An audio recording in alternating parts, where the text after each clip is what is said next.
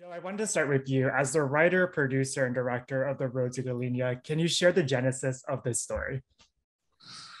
So this is a story that I had thought about for a long time about how to tell the story. This notion that people carry hopes and dreams with them, and oftentimes they'll carry them their whole lives and never speak of them out loud. And then I thought, wouldn't it be harder if you had this chance to pursue your dream, but to do it, you had to give up all the trappings of success.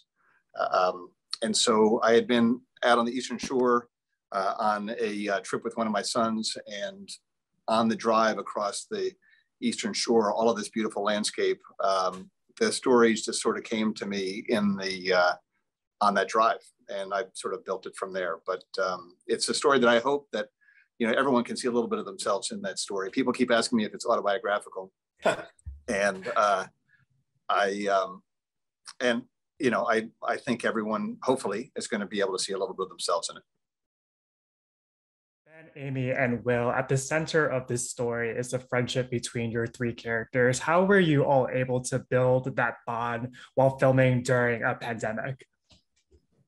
Luckily, these guys are really cool, so it wasn't very hard at all. I don't know. I speak from my experience, but it was effortless. Great actors and great people to be around, so it was pretty easy. Yeah, I think we all got along really quickly. I think it also helped that we were all living on pretty much what felt like camp, and so we just spent all of our time together. We were all in this little bubble, and yeah, I mean, I had a great time working with these two, and I felt like we really created a fun little friendship, especially on set. It felt like camp. I think that's the best way to, like, everybody's always like, oh, set felt like camp. This one legitimately felt like camp. Yeah, and I think, Joe set a really, wonderful tone, and, beyond even camp, it was really, especially shooting during a pandemic on the Eastern Shore, it became very much like a family kind of environment, when everybody's sort of, shooting together and you have a closed set and all of those kind of things. And, these guys are all wonderful. And yeah, it just was really, I think, important. And I think it shows up on screen of sort of that those relationships and those just ties to each other. It definitely does. And, we follow your characters through this 20-year journey and how the choices they've made in life have shaped the person that they are today. For Ben, Aimee, and Will, what is your preparation like as you begin to develop your character and show the evolution as time passes by? For me, it just starts with the script and making sure I'm, luckily we had Joe, and you don't get that with all directors, but we had this rehearsal process and lots of meetings and stuff to just make sure we were all on the same page. And I think that's like so helpful. Yeah, I think you start there, and if you get that stuff down, the rest of it's pretty easy to work out once you get with the rest of the production team and get to talk through ideas and all that stuff. And by the time you're shooting it, it feels pretty easy. Yeah. A question for the group, but there's a beautiful line within the film about the dreams that don't go away. And once you realize them, you can't help but get out of its way. For each of you, when did you discover that you wanted to be a storyteller and that the arts was your calling? Joe, do you want to kick us off? Well, I've always had an interest in telling stories. I like telling stories generally, and I've liked writing stories and shooting them. So this has been sort of a lifelong interest of mine, and it was a real gift to be able to have a chance to get this story out, which was a personal, one that I'd been carrying for a long time, and it was a gift to be able to get it out with such a wonderful cast and crew to bring this story to life at a time where I feel like it's a message that people need to hear, at this sort of unique time in the world. So it was a real gift for me. I was young. Thankfully, I started doing theater probably when I was like 5 or 6, and fell in love with the idea of playing something that wasn't me on stage. And I still love stage, but when I realized really what I was doing, I was obviously not 5. I was probably in middle school when I realized I loved the idea of storytelling, but I thankfully had a little bit of a head start in being able to have fun with it from 5, 6, 7, 8, 9 onward. but probably around middle school is when I realized I loved storytelling. I loved the idea of telling stories, whether it was on stage or on camera, writing, acting, everything that's encompassed with the idea of what storytelling is. That's, yeah, probably around 6th, 7th grade. Yeah, probably, yeah. I mean, I was pretty young. I was, lucky enough to have grown up in LA. Both my parents, though, my mom was a hygienist, my dad was a chemical engineer, so not in the industry at all.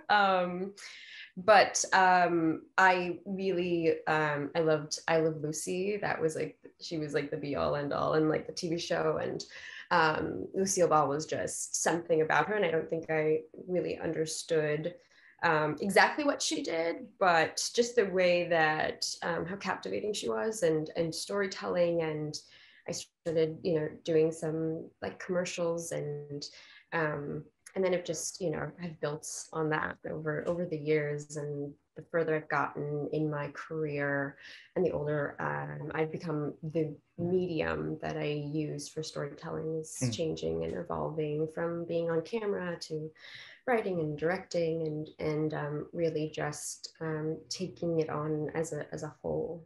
Oh yeah, mine's easy. I was 16 and all the pretty girls were in theater. So then I liked it. There you go. Question for Ben. There's a moment when your character confronts his father and explains that living up to his expectation has had on him, and you brought so much conviction with that scene in particular. As an actor, how did you prepare for that? I think it was a lot of looking inward and the desperation that is coming out of him. Obviously, talks with Joe and help from Joe. I remember that day on set was frustrating, just because it's a lot. It's a long scene. It's a heavy scene.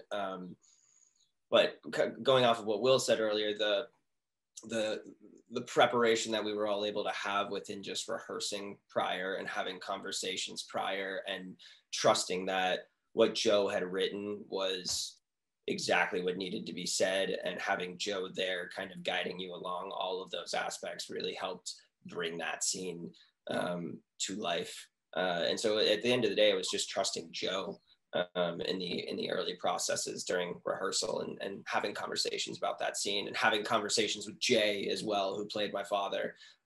He and I talked a lot about that scene and stayed up late the night prior, kind of dissecting it and going over it. And it was great. It was a lot of fun.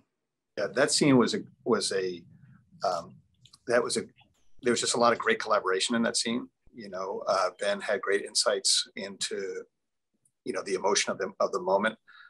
Jay Sanders was awesome. He had some really interesting insights into where his character was in that moment, from a mindset perspective, and the weight that he was bringing that was sort of unspoken to that point, like the weight of his burden that he was bringing to the scene. It was that was great. They performed it beautifully, but it was the result of a lot of collaboration there. And then, Aimee, like you were saying earlier, in addition to the work that you've done on screen, you've gotten into writing and directing. How has your work, your experience behind the camera, now affected the way that you approach your work on screen, and vice versa? Oh gosh, it's definitely, it changes the way I even watch television or movies. And I think about shot setups, and I think about camera lenses, and I think about production value, and really like, okay, well, if you cut out of that, or if what's the sort of transition piece, or where would I have ended it, or, oh, that's a really interesting take on something. I think that I've been very lucky to have grown up working on a television set, and all of those, years and hours spent between setups, just asking questions and working with people who have been so open and giving, and have informed my education in that way, have really given me sort of a different perspective on film and TV. Great answer. And then, well, similar to Ben's character, your character is somebody that is trying to provide for his family. And there's a heartbreaking moment towards the end of the film, which, not giving any spoilers, but how did you prepare for that? And what was kind of the decompression after filming?